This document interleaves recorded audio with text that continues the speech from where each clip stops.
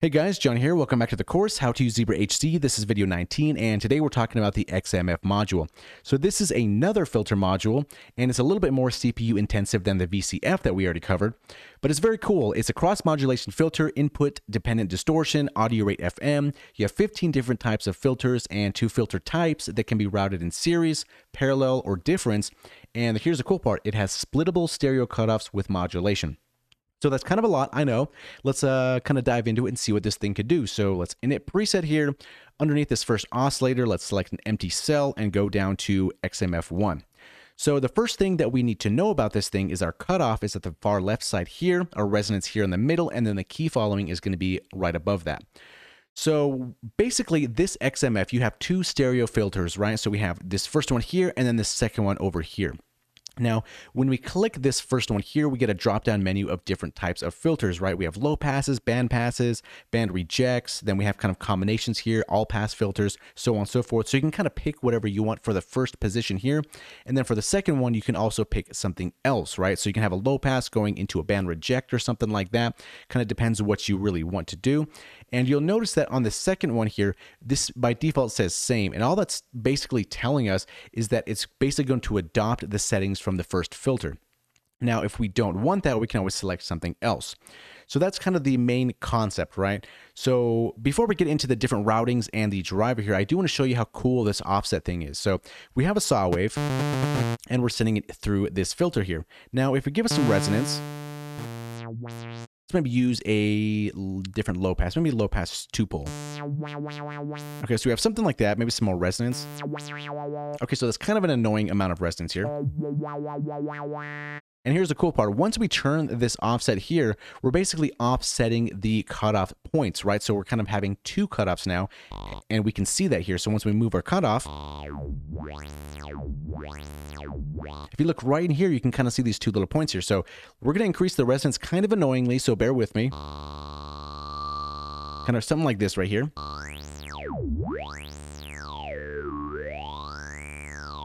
And you can see here, we're going to have 2 different cutoffs with resonance, which is really cool. And like I said, it has modulation. So if we double click this here, and maybe we send this to something like the first LFO, and then we can set this maybe to 1 second and give it a little bit of modulation and see what it does.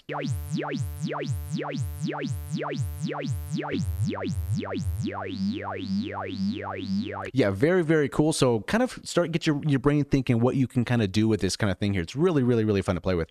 So let's go and remove this here, go back to none. So let's kind of talk a little bit about this routing, right? So we select this here, we have single, serial, parallel, and difference, right? So single, what it comes on by default. So this is basically the 2 filters with stereo splittable cutoffs, what we just looked at right here. And then we have serial, which is kind of interesting. So filter 1's output is sent directly into filter 2's input. And then moving on from here, we have parallel. So if you don't know, basically the signal is sent into both filters independently. So 2 different paths.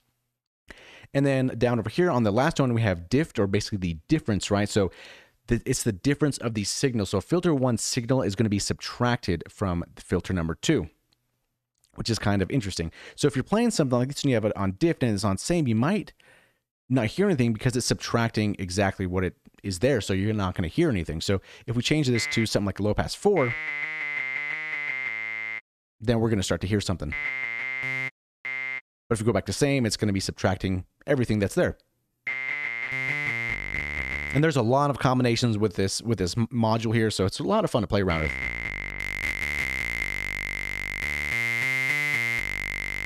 Okay, moving on from here, we have a thing called driver here. So we have XMF, analog, biased, eco, and folded. So I found that the definitions in the manual are probably the best ones here. So the XMF is standard, high quality, plenty of bite, as they say.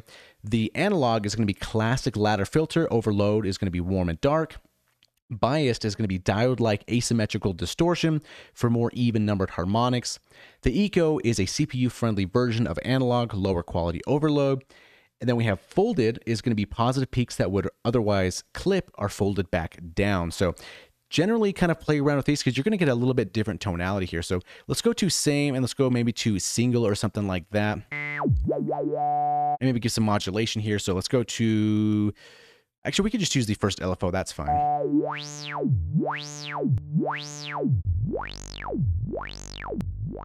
Give a little less resonance here.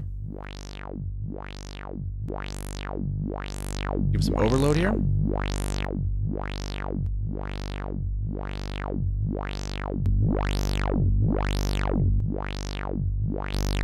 So even there's a massive difference between the XMF driver here and then the analog as well. So definitely spend some time with it. It's actually really cool.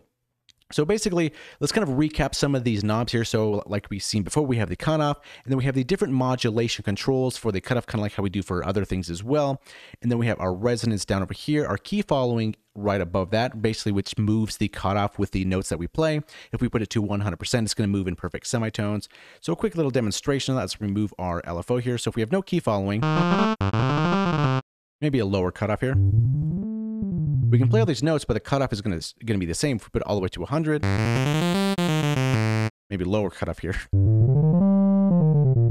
We can see that our filter is moving as our notes are ascending and descending. So yeah, key following, key tracking, pretty much the same thing there. We went over the offset here, and now here's going to be some of the cool part here. So basically, we can use filter or frequency modulation on our filter, which is get some really weird sounds and really weird textures and all that. So basically, by default, this is going to use its input signal to move this cutoff here. So let's put all the stuff back to default here by double clicking. Let's remove this LFO.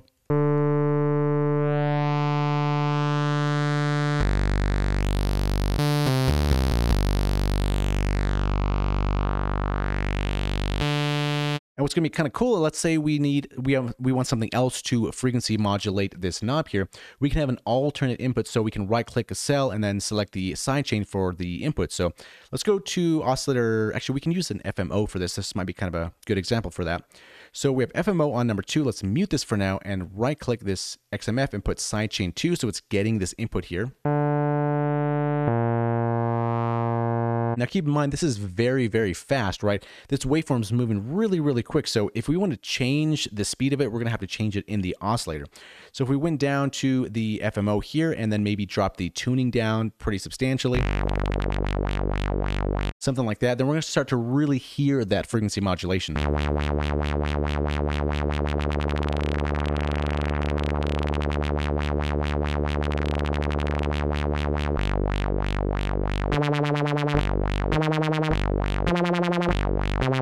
And the cool part of something like this too, using an external input, you can really change the waveform how you want to.